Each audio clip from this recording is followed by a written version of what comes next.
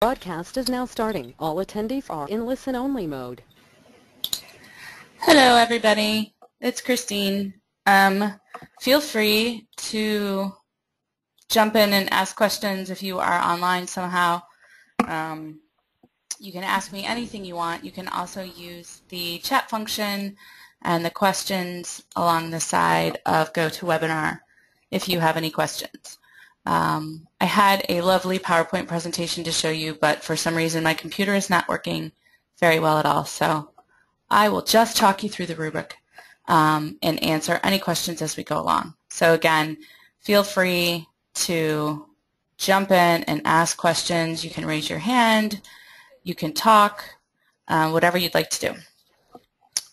So thank you all for agreeing to review for us this year. We're doing it a little bit differently this year. If you were a reviewer last year, you'll notice some changes.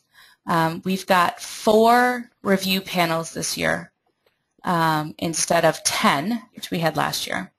And we grouped proposals geographically as much as possible because this year we actually have to say no to people. We have a feeling that there will be some worthy projects that we might otherwise fund, but we received 77 letters of intent this year and invited 52 people to submit proposals. Based on our budget, we will probably have to say no to 6 or 7 proposals for sure. So we wanted our review teams to have a larger number of proposals to review so that there was a better comparison for ranking and things like that. So we've got 4 regions. We've got Northeastern Ohio, we have Southwestern Ohio, we have Eastern Ohio, and we have a statewide / large regional group of organizations that will be doing projects that will affect either the state or more than 5 or 6 counties. So that's kind of how we grouped them.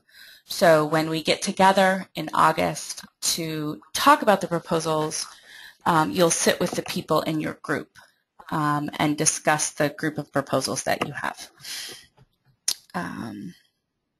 The other thing we're doing a little bit differently this year is we are going to be offering a lot of technical assistance to the grantees to help them implement these communications projects. And we're doing a couple webinars. We did some webinars during the proposal stage, and we'll be doing some more later this year and into next year so that people can learn to use Facebook. They can learn to use, oh, you guys cannot hear me. I have no idea why the audio keeps cutting out. Is that better? Or is it still?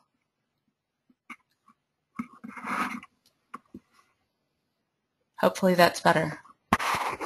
Can you guys hear me at all? Hello? Okay, I'm going to assume that's better. I don't see anyone saying that it's not.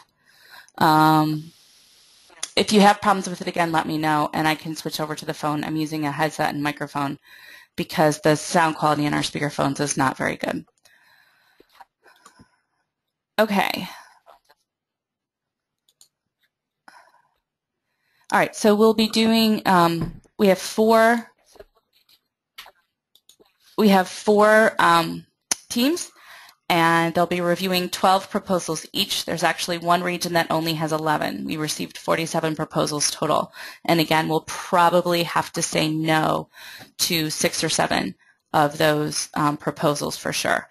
So what we'll do is we will combine we'll combine your rubric scores, and that's what I'll go over in a few minutes, with an in-person discussion.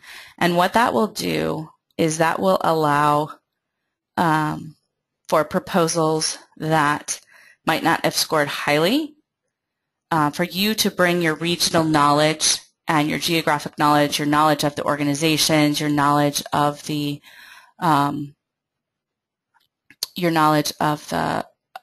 region that you're in, all of that. It will allow you to say, you know, yeah, this organization does not may not have written a really good proposal, They're a smaller organization. They don't have an experienced proposal writer, but we know in our community they do excellent work. And so the in-person meeting gives you a chance to account for that, to give some context to the scores, to provide an extra layer of information, and that. So we'll be using both the rubric scores and the in-person conversations to determine which proposals we recommend our board will fund. So we'll take your rubric scores, the results of the in-person meeting. HealthPath staff will give that information to our board of directors, and they will make the ultimate decision on what gets funded.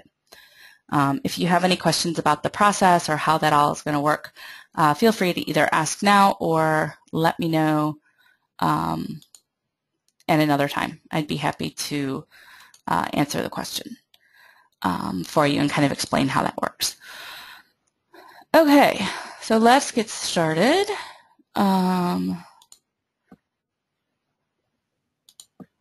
So this year we have 4 different rubrics. We've created one for each of the 4 regions, and they're all exactly the same except for the top part.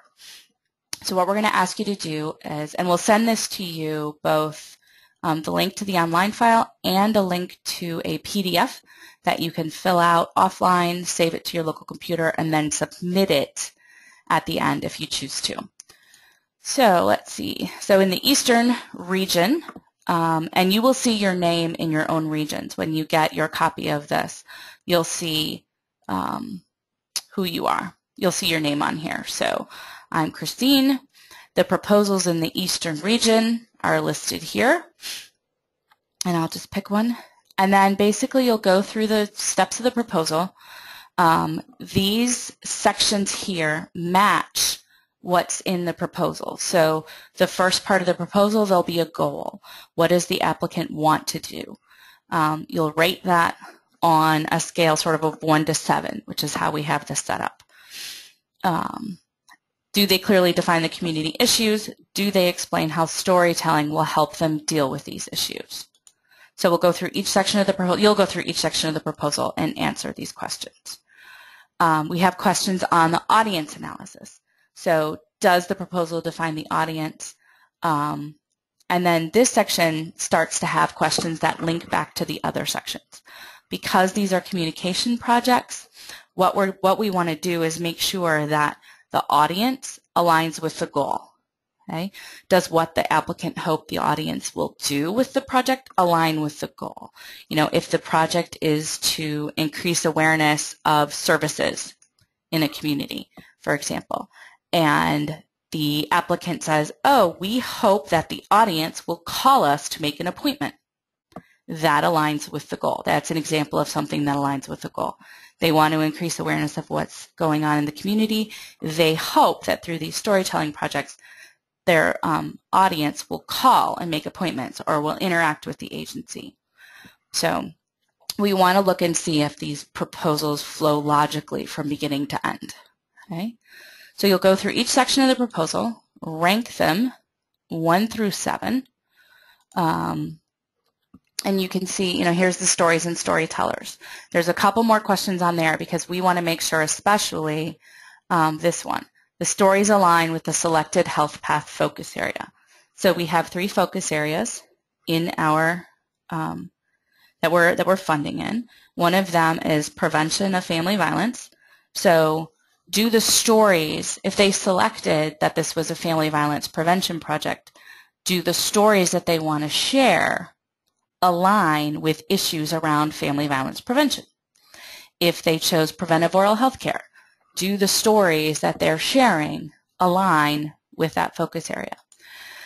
Family violence prevention and preventive oral health care are pretty easy to figure out, I think. It's pretty clear to see how those align.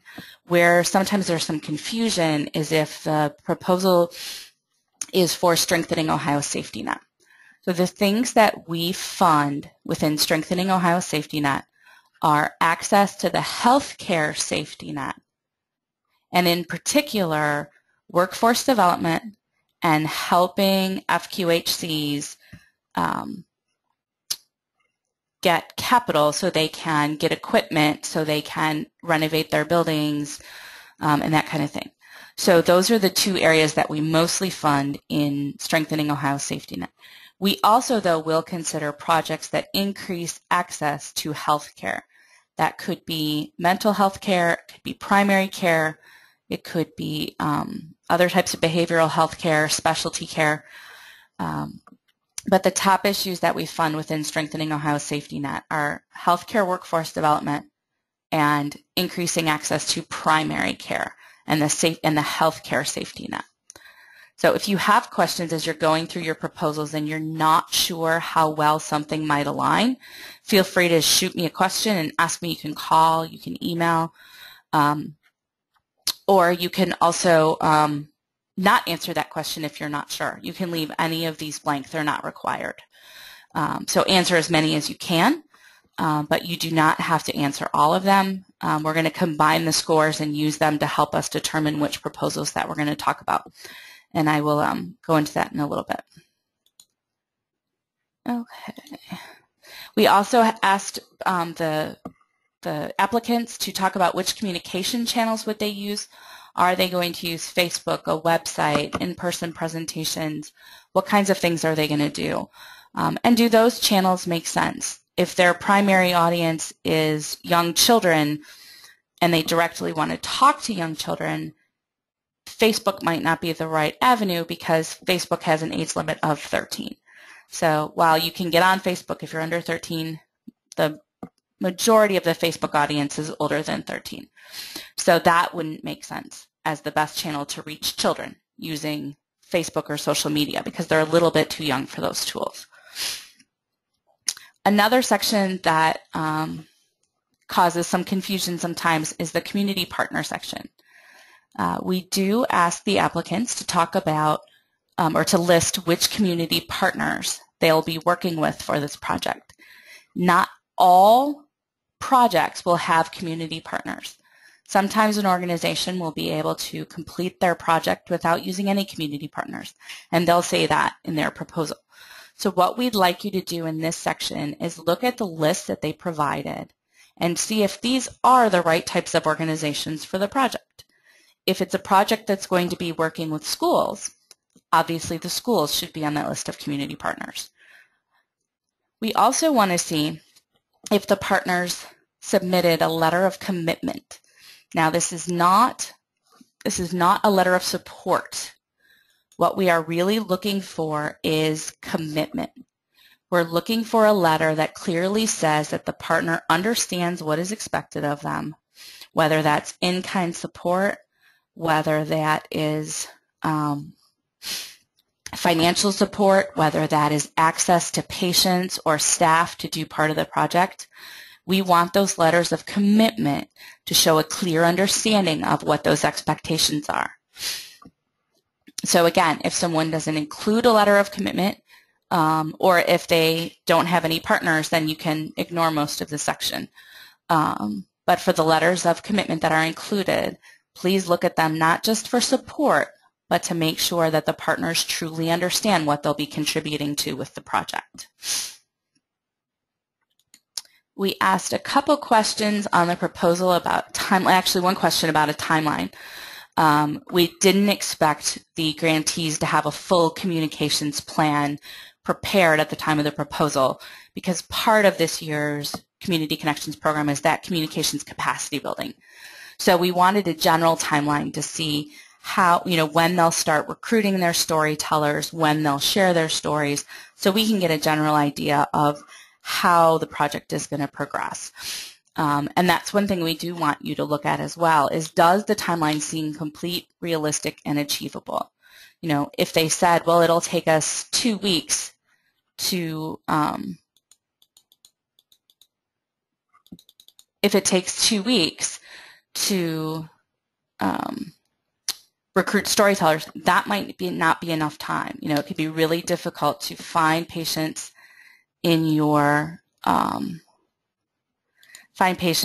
practice to, sorry about the audio problems. I'm not sure. I've tested this microphone before and I don't know what's going on, but I will try to fix that as we go along, if I can find another way to do it.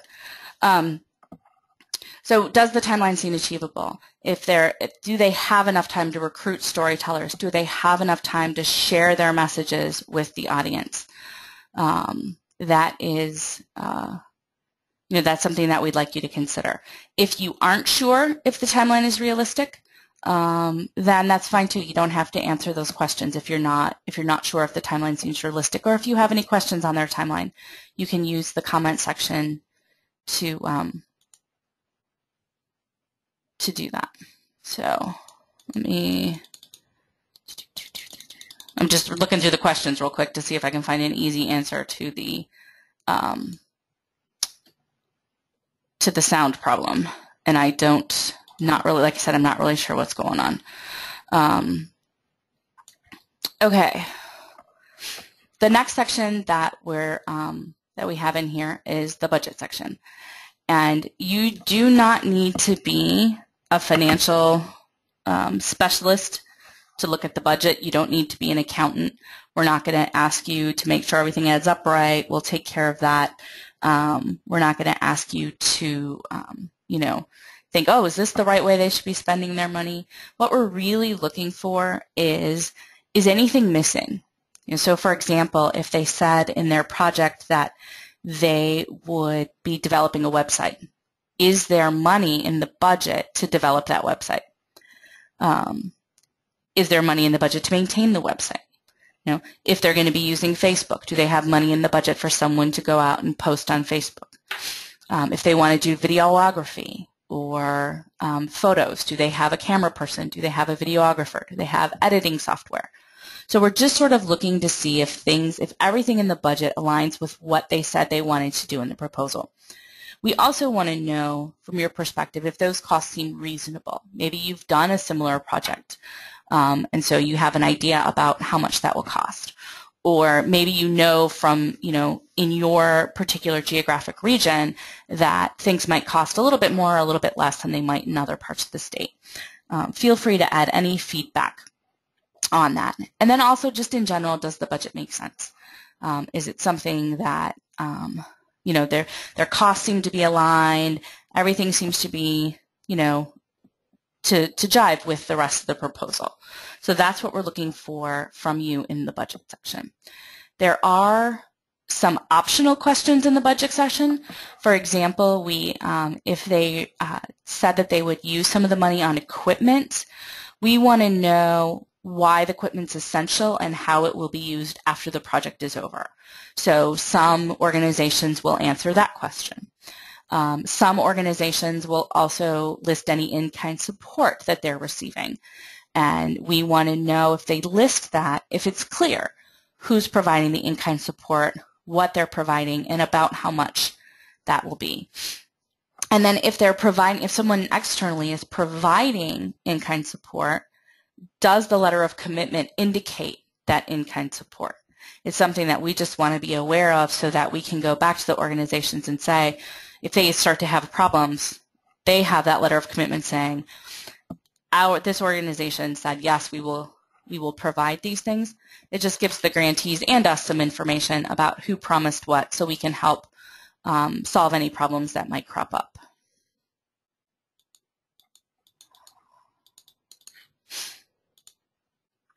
All right, the last 3 questions actually 4 questions on the proposal, on the rubric, are required. These are besides giving us your name and indicating which proposal you're reviewing, these are the only 4 questions you have to answer on this proposal. And these are the ones that are going to help us sort of rank the proposals before the in-person meeting and give us some information about overall how the proposals stack up against each other across all 4 regions. So the first question the first required question is, does the whole proposal flow logically, and is it connected? Does everything from the goal to the audience to the stories and storytellers to the communication channels and how they'll share these stories, do all of those things flow logically through the entire proposal? Okay?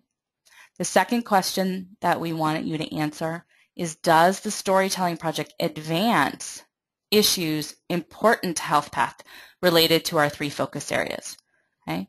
So this is another question about alignment to our focus areas. Will this help advance the issues of prevention of family violence, preventive oral health, and strengthening Ohio's safety net? The second to the last question, would you recommend that HealthPath fund this organization for a storytelling project? Okay, and we have five levels of answer for that. Okay, so this again, please do not compare each proposal to each other at this point. We want you to look at these proposals and score them on the rubric based on their own individual merits. So when you consider each proposal individually, consider, would I recommend HealthPath fund this project? Definitely, very likely, probably, doubtful, and no. And then give a little bit of information about why you answered that way. So that, again, when we come together as a full group, we'll provide the comments to you. We'll provide a summary of the scores for each of the proposals so you can see what other people were thinking about. The other reason why we're doing that is not everyone will be able to attend that in-person meeting, and we understand that. And so having your comments and your scores ahead of time will help us make sure that your feedback is provided. And that is the end of the rubric. It is 5 pages if you look at it online. I think it's probably about the same if you look at the PDF. And really, it's that long because we wanted to break it up into chunks. It's sometimes easier to fill these out if you're going through smaller chunks rather than scrolling through a whole page. You can go back and look at your other answers if you want to. You can kind of go back and forth. And then the very last step would be to submit your answers. We will get all of the answers whether you submit online through the rubric or if you use the PDF version. As long as you're connected to the internet when you hit submit on the PDF version, all of those answers will come to us through our forms database, and we'll be able to see all of your answers and comments. And prior to the in-person meeting that we'll be having in August, we will send you a list of the comments and score summaries from your region.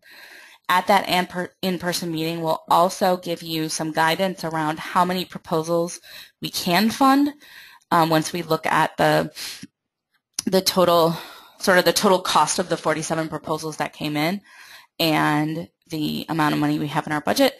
And we'll also provide lunch that day. So we'll probably do it in the middle of the day because it is we have people coming from all over the state. We'll probably run it from 10 to 2, either on August 11th, 12th, or 14th. Claudia asked about the timing of the review process. So you will be receiving your packet of proposals either tomorrow or Friday. We're going to email them to you. We're doing it all electronically. If you prefer paper copies, we can mail those to you.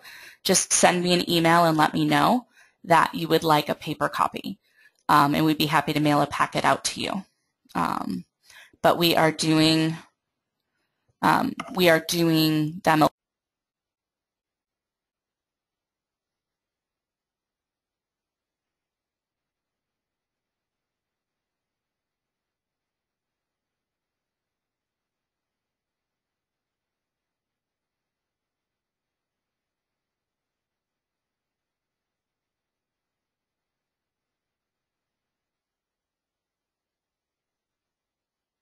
Hello?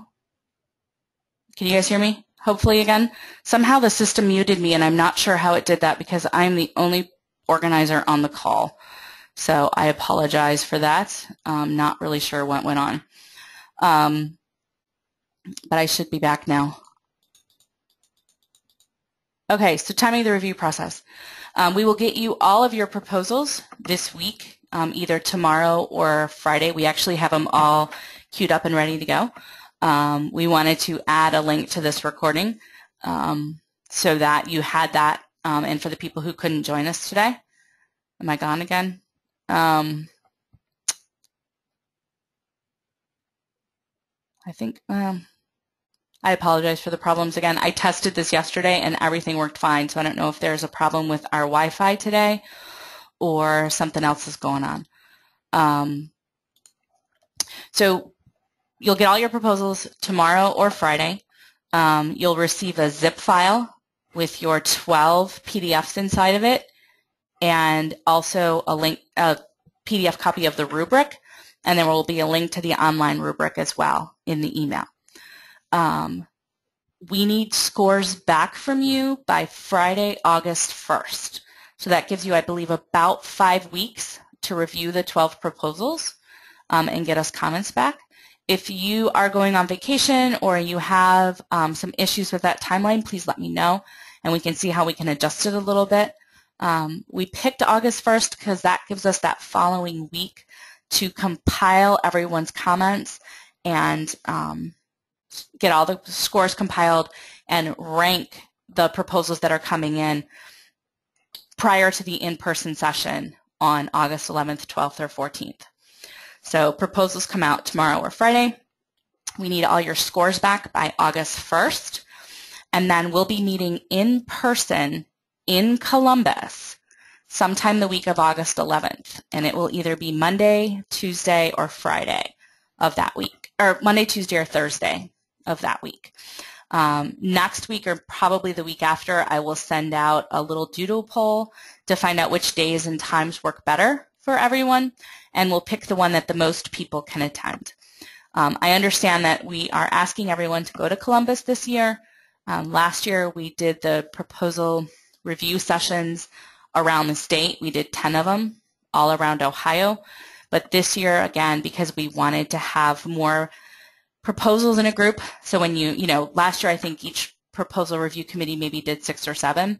And so if we're looking at 6 or 7 and you have to rank them, that doesn't give you a lot of flexibility. So that's why we wanted to give everybody at least 10 to 12 proposals so that you had more of your group to compare to help you make those funding decisions. If you have trouble getting to Columbus that day, if you want to participate by phone, or you want to find out who else is coming from your area to set up carpools and things like that, please let me know and I'd be happy to make those connections. We don't have a location set yet because we're not sure where or when it's going to be, but I will get that information out to you as soon as I can, hopefully by mid-July. So that is the timing of the process. Are there any other questions that anybody has?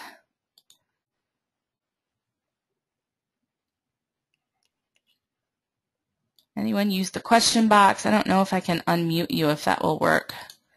It may cause more problems than it's worth.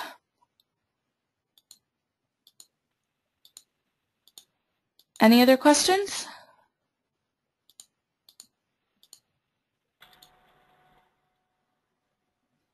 No? Okay, well, if there aren't any other questions, or if you have some that come up later, please feel free to give me a call or send me an email. I think you guys all know how to find me, and my information will be included in the information that's sent out. Tara Behannon is going to send those out on my behalf, but it will have my phone number and email address in the email. One thing I did want to mention, I know we have a number of people who submitted proposals this year who are also reviewing. That is great. We welcome you. You will not be reviewing your own proposal, nor will you be in a group that's reviewing your proposal, just so you know. When you see the assignments, if you're wondering, well, I live in Dayton, why am I in Southwestern Ohio? It's probably because you had a conflict being in Dayton. What you will notice when you get the proposals is that they're not going to look exactly like the one that you submitted for your own organization. We had some information that was optional to answer on the proposals. If nothing had changed organizationally in the last 60 days, there were a number of questions about executive director, organization address, description, all of those things that we did not include in the proposals that you will be reviewing. We also took out information about organizational budget overall, 501c3 status, and things like that, because we wanted to keep your copies of the proposals as short as possible and really just give you the information that you need to know. So when you see your proposals, when you get them, the review proposals, it'll have the name of the organization, information about the project, and then it'll jump in to the proposal. So if you submitted a proposal this year and you are thinking, this doesn't look quite the same as what I turned in, that's okay. We got all of your information. We just modified it a little bit for the review committee so that they got the information that they needed for the reviews. All right, well, if there are not any other questions, and for those of you that it was coming in and out, if you have questions about anything that was lost, please let me know, and I'd be happy to talk to you about it again. And I will double check the recording and see if maybe the recorded copy is coming out just fine, but for some reason with our internet connection, maybe you guys aren't picking up on my voice as well as the system is. So hopefully all those problems will not show up in the recording. Okay, if there are no other questions, which it doesn't look like there are, I think that's it for now. Thank you again so much for volunteering to review the proposals. I really appreciate your time and effort on these and your help in making this a really great project. Thank you, and I will be emailing you next week to set up dates for our in-person meeting. Bye.